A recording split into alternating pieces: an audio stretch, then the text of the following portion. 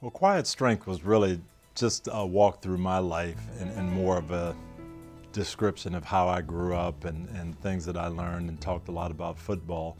But Uncommon, I think, is really a message to our young people of how you can live and live differently, and looking at success and what success is all about. My heart, since writing Quiet Strength, has really been focused on young men. I got so many calls and cards and letters from 18, 19, 20-year-old boys who said, boy, I really got a lot from your story, and I'm dealing with this issue or that issue. And I thought it would be nice to write something directly to those questions. I speak to a lot of teenage groups, church groups, school groups, people that are interested in sports, and my message is always the same, that don't be fooled by what the world thinks is important.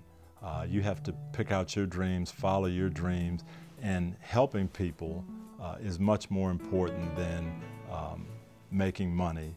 Who you are as a person is much more important than what you do. I look at my dad, who was a science teacher, and my mom, who taught English and public speaking, and I think of all the people in my hometown that were affected by them, and people that come to me now and say, boy, your mom made a difference in my life, your dad made a difference in my life.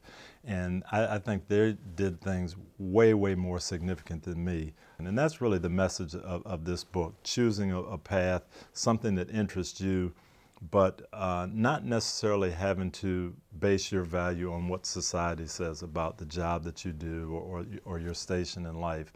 And if there's one thing that I could get across, or would hope to get across with this book, it's that there's a lot of ways to be significant, and it may be different than the message we're getting from the world today.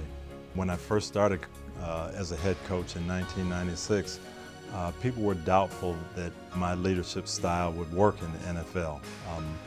I think in the United States, we think more of our leaders as demanding respect, and I always felt that you could nurture respect and you could command respect by the type of person that you were. And I hope in Uncommon people will get to see that there's a different way, not maybe the stereotypical way of leading whatever group you're involved with, a business group, a school, a family, and that you can find uncommon ways to be that leader that we're all looking to be.